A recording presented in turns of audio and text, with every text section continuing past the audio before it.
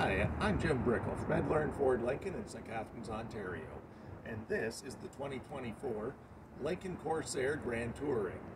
One thing that many people forget when they're buying their new vehicle is to find out how the gas door opens. You'll notice it does not open the way regular vehicles do.